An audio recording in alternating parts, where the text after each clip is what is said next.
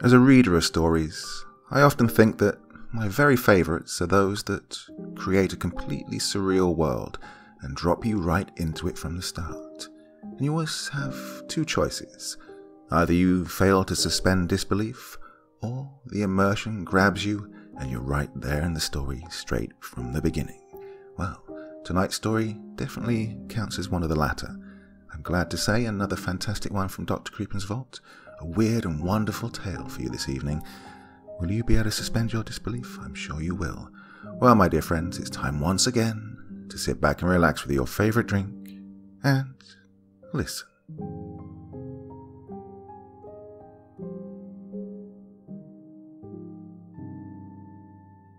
Your Highness? Called a meek voice from the corner of the long hall in which stood a tower of a man dressed in a World War I Russian military uniform, high grey hair hanging loosely at the edges of his face. Your Highness, I'm sorry we had to call you, but... A wave of the hand of the larger man, who turned his attention to the source of the speech, smiling, halted the meek voice. I'm sorry. I'm not used... The smaller man spoke, with an apparent embarrassment in his voice. It's all right, Timothy. I am no longer a prince, nor a grand prince. I'm just Vleslav Bryachlievich for you. The man spoke, with an elegance in his speech. When you are as old as I am, my friend, fewer things seem to spark your interest. To be honest, these kinds of things seem to be the only ones that make me experience some joy nowadays, he continued. My apologies, sir. It takes time to digest everything. I'm sure you're aware of that. I'm still not quite used to you being a werewolf, the smaller man answered sheepishly. I am not. I am a seer, a shaman, if you will. One of the few who still truly practice the art. We all have extraordinary skills. You will get used to the many odd things in this world if you make it long enough, Vleslav remarked, with a clear parental tone into his voice. He was talking to an adult, but at his ripe age of nearly a millennium, everyone seemed to be a child. I hope I do, sir, Timofey answered. On to business. Why was I summoned? The former Prince of Polotsk inquired. Yes, Timothy, who wore a neat butler uniform, responded. Follow me, sir. He gestured that the two of them should walk towards a room near the edge of the hall. Sir, we have come across a being that poses a threat to our society and does not seem human, the butler said as they began making their way towards the room. Is that so? The former prince questioned. Appears so, unless someone acquired technology akin to ours. It's impossible for a human to burn out the insides of another human being, the butler retorted. I see. I assume you sent a contingent of Omega-level operatives to deal with said target, the former prince answered. Omega, Gamma, Beta, and even Alpha-level operatives, all of them never returned alive. I see. Shameful. Truly sad, sir. The loss of human life is never the pleasant kind of news. Indeed, but that's why we're here, my friend. That's why this organization exists. We do what we do to prevent the needless death of humans as a result of abnormal threats. The two men had reached the entrance of their designated room, and a feminine voice had risen out of the room. I wouldn't call your involvement in 2 world wars and a myriad of other local conflicts between humans a part of that cause, Vleslav. Vleslav chuckled at the remark, before retorting. As a former prince of these lands, I must protect them from all kinds of evils, Miss O'Reilly. The feminine figure walked up to the two men and handed Vleslav a folder which contained the information about the aforementioned contact between the organization and the suspected creature which resulted in the deaths of many organization members. The file included the detailed autopsies of the deceased organization members and the grotesque photographs of their charred and disfigured corpses. "It appears it is the work of an..." The woman spoke, before being cut off by Vleslav. "Yes, seems like it," he responded to her mid-sentence. His mind ran wild with what appeared to be fond memories of some event from the distant past. "It's been a while since I came across one of these," Vleslav reminisced to himself quietly. "I want to come with you." The woman's voice broke Vleslav out of his nostalgia-induced trance. "This desk job is driving me crazy, Prince of Polotsk," she continued. "Ruby, I could never stop you from doing anything. I'm not even going to try. Make sure you don't die, however," Vleslav said, in response to the woman's demand to tag along. "Timofey, please fetch me my sword," Ruby requested of the butler. "Immediately, miss." "Thank you." And with that, the butler disappeared back into the darkness of the hall. Ruby's green eyes had shimmered with excitement at the prospect of being able to work in the field once more. She began chuckling to herself as she went to grab her long black trench coat. "Save that mood for later, my lady," Vleslav said as he watched his colleague walk around, gleaming with joy. Aye, your majesty," she remarked as she moved past him and towards the doorway. Vleslav followed behind, and once they stood in the hallway, a robotic voice called out through the intercom system. "Agents Lycan and Banshee, please approach portal chamber SC-173. "After you, my lady," Vleslav gestured to Ruby to walk first towards their destination. As they walked, neither of them had let out a sound. They were both people of few words, even fewer with each other. Throughout their years of working, they developed a bond strong enough to formulate a sort of telepathic link between the two of them. They did not need to speak to understand one another and cooperate in perfect sync. Ruby threw her trench coat around her shoulders, and they walked towards the portal chamber. Once there, Timofey approached Ruby and handed her the weapon she'd requested earlier, a customized Nodachi. "Your weapon, miss." "Why, thank you, Timofey." Ruby thanked the butler as she took the Nodachi from his hands and held it over her shoulder. She looked at Vleslav, who was looking at her, filled with pride that his pet project had become one of the most successful agents in the organization, and called out to him. "Shall we?" "After you, my dear," the mountainous humanoid gestured once more. Ruby approached the portal that would lead them to their target, and as she looked at the swirling blue lights emanating from the device, she looked back at the staff, asking, "Is there anything we should know about this location?" "Yes, there are many civilians there at the moment. Seems like a party of some sort," one of the operatives answered. Ruby, in turn, just chuckled before stepping into the portal, and Vleslav followed her without saying a word. Once Ruby had stepped out of the other side of the portal, she found herself standing on a stage at a rave. The whole area was illuminated by colourful lights that swirled as far as her eyes could see.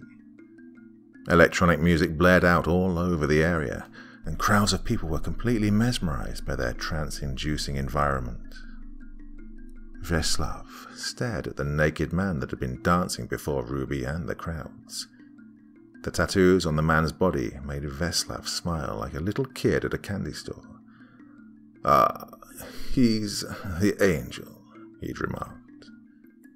Ruby unsheathed her Nodachi and remarked, gleefully, such a waste of a good body. Slowly, patiently, quietly, she made her way towards the naked angel until he was within a touch's reach, and then she leaned close to him from behind and whispered in his ear, "Game over, pretty boy." The crowd in front of them didn't notice them. They were too enchanted by the music and the lights. Before the angel could react to Ruby, she stabbed his heart through his back. The angel coughed as her blade slowly cut through his insides. His tattoos began glowing with a purple glint to them. It was too late, however. With a swift and powerful motion of her arms, Ruby ran the sword upwards, slicing her target in half. A fountain of dark blood sprinkled all over, covering the stage, the assassin, and the first row of people in front of the stage. The people hadn't broken out of their entranced state, and just continued dancing and singing as the naked man fell to his knees. His flesh was pulsating and slowly reforming. He was an angel. Killing an angel is not as simple as bisecting him. Hence, Ruby dropped her sword like a guillotine onto the man's heart before she twisted and turned it. With that, she had released the small, organic blood pump from its vascular confines inside her target's chest cavity. She then yanked it out with her sword and proceeded to bite into it, for good measure, before tossing it to the ground. "No healing for you, my love," she mockingly remarked at the man's dismembered form as it caught blue fire. Vreslav watched the whole ordeal without interfering. He had come to enjoy his protégé's sadistic methods. After all, he knew what she was, and that's exactly why he'd brought her into the organization.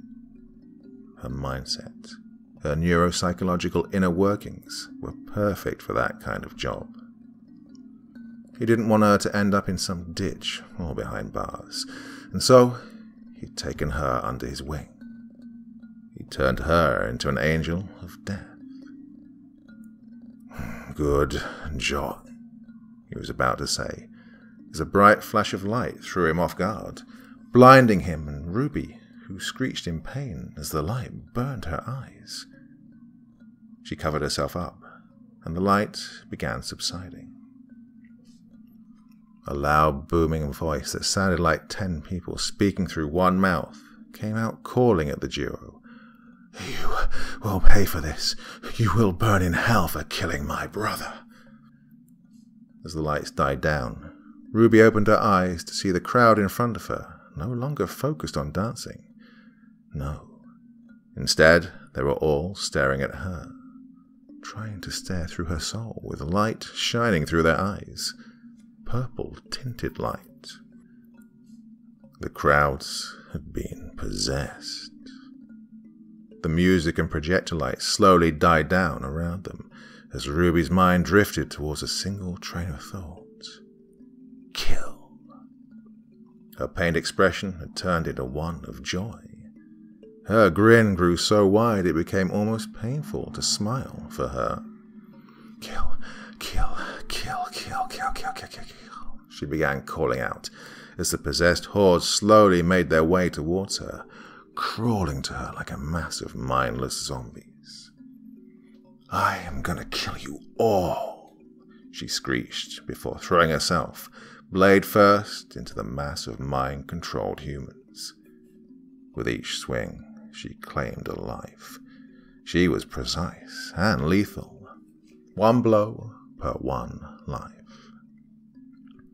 With each strike of her blade, she had soiled the soil beneath her, the blood of mortal men. Soon enough, the green-eyed assassin stood in the middle of a river of blood as mind-numbing ecstasy filled her senses. She let out a burst of maddening laughter before pouncing on top of her remaining targets, and with each strike, her killing blows became more and more brutal and crude. She was out to make the act of dying painful for them, increasing the dose of pain for each victim with each passing strike. She didn't slow down until she was the only living person standing. All the while, her crazed laughter filled the night's air with the mortifying call of a death goddess. At the same time, Veslav pounced on the second angel in the form of a wolf, biting his head clean off. Veslav landed on the ground just as the second angel's body crashed, headless and bleeding profusely from the neck. Veslav roared like a pissed beast, and then his gut began burning from the inside. As he panted like a dog, his belly exploded, sending gallons of blood and viscera all over. A booming voice came out of the beheaded corpse's neck. "Foolish, foolish dog thinks he can stop me." A head reconstructed itself on the corpse as it rose back up. The angel was still alive. He walked up to Veslav's broken canine form and kicked at it, sending it flying a few yards, showering the ground below him with guts and rib powder. The second angel spread out its massive wings, made up of light, and flew up to Veslav's seemingly lifeless body. He then picked up the wolf and raised it into the air. "I am going to kill you by tearing your pelt off, and then I will do unspeakable things to that girl. Do you understand me, silly dog?" The angel was about to land another blow on Veslav, but when his fist connected with the canine skull, the whole wolf disintegrated into dust that fell around the angel, who stared at the space in front of him, confused. "Show yourself, coward." "Nothing." "I know you're not dead. I haven't pulverized you just yet." "Nothing." The whole situation felt awfully wrong to the angel. He could feel it in his core. Something was wrong. Veslav wasn't a werewolf. He knew something about him was different. Doubt had begun creeping up on him. Puzzled, confused, and scared.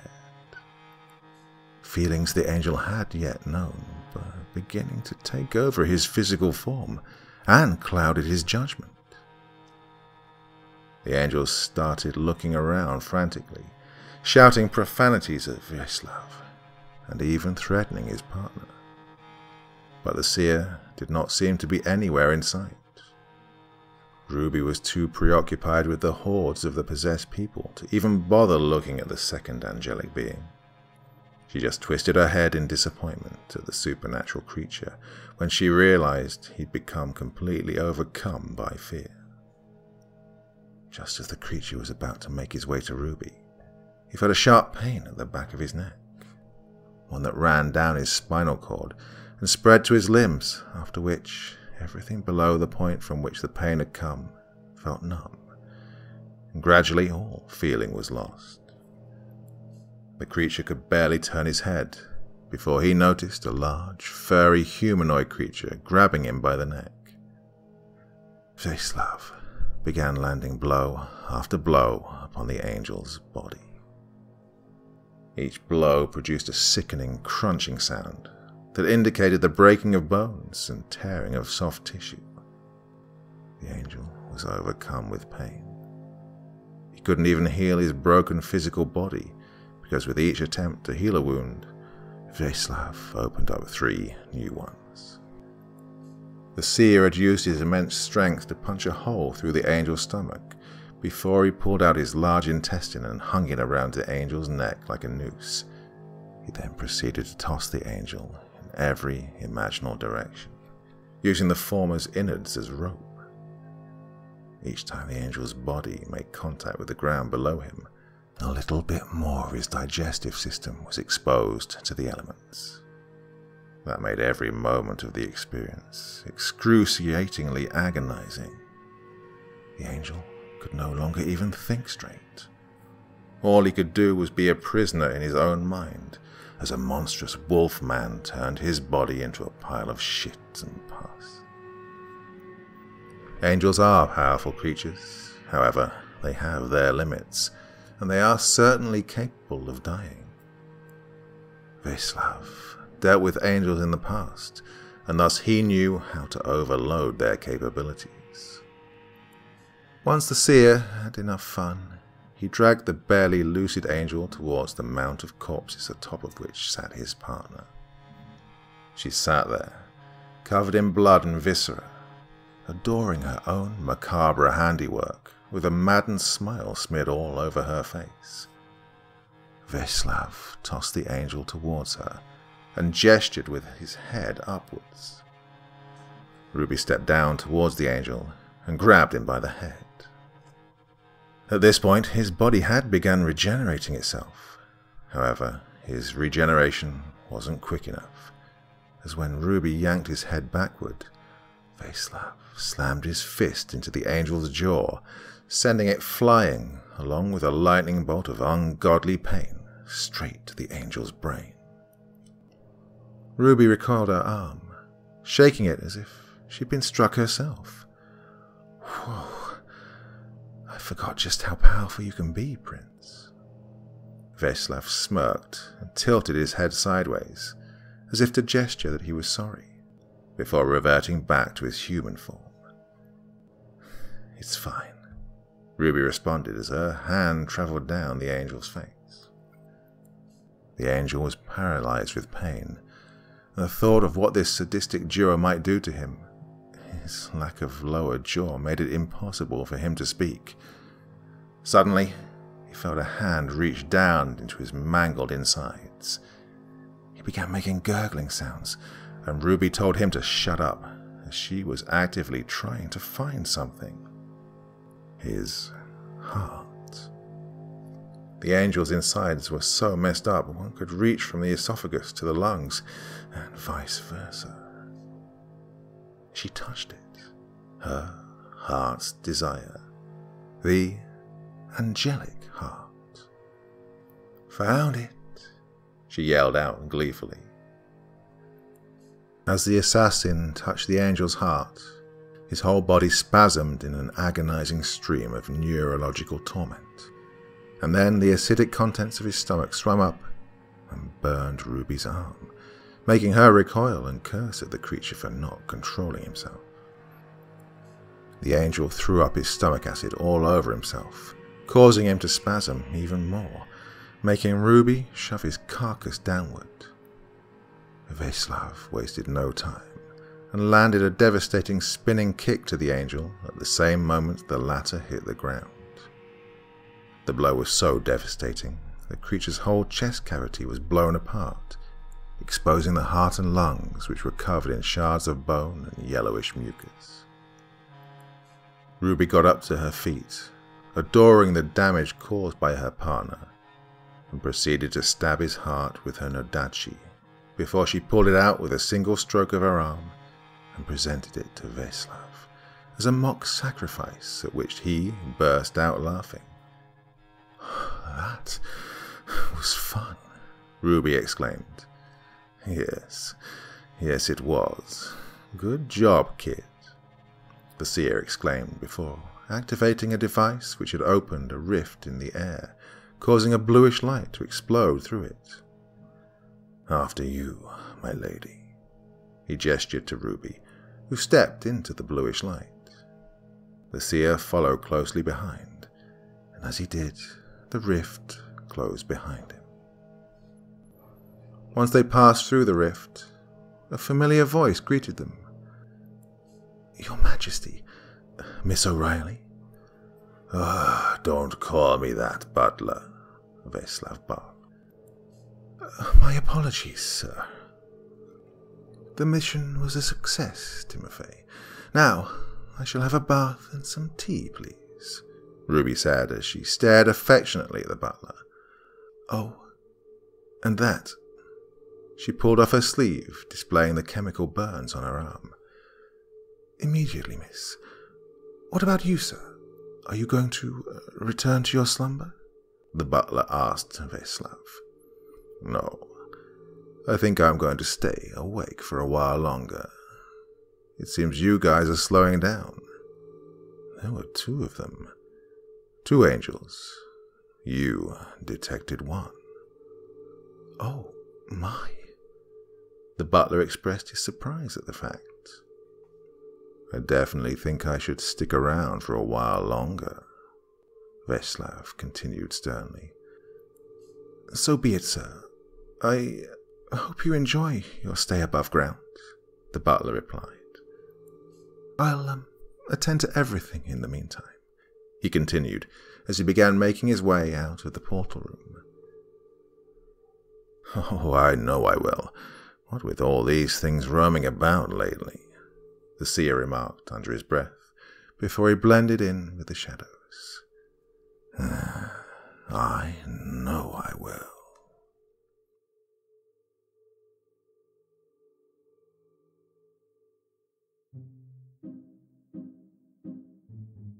So what did you think of that one? Well, see what I mean about suspending your disbelief and jumping straight into this world that the author created? Weird and wonderful tale indeed. Well, everyone, thank you so much for all of the support and questions about my move to Holland. It's happening sometime in mid to late August, so we're still in the planning stage, 1,000,001 things to get ready, but it's all going pretty well at the moment. But your thoughts and well wishes are very, very much appreciated, so thank you so much. Doing my best to keep things going here while the move's happening. Just about keeping it together, but I love reading stories for you all, so it's not that much of a chore. Anyway, it's Friday. Go on, get out, do something interesting over the weekend. I'll be back on Monday, and I hope you join me. Till then, sweet dreams and bye-bye.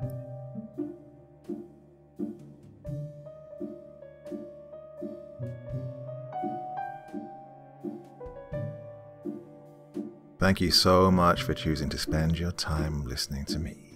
Now, if you enjoyed the Dr. Creepen experience, then come find me on Facebook. Come chat with me on Twitter. Listen to the background music and download it if you like on SoundCloud. Drop by the store, pick up a t-shirt. And, importantly, if you've got a story you'd like me to read, send it to Dr. Creepen's Vault, the subreddit I set up so that I could read your stories. Now, looking forward to seeing you all again real soon. So, come check me out, okay?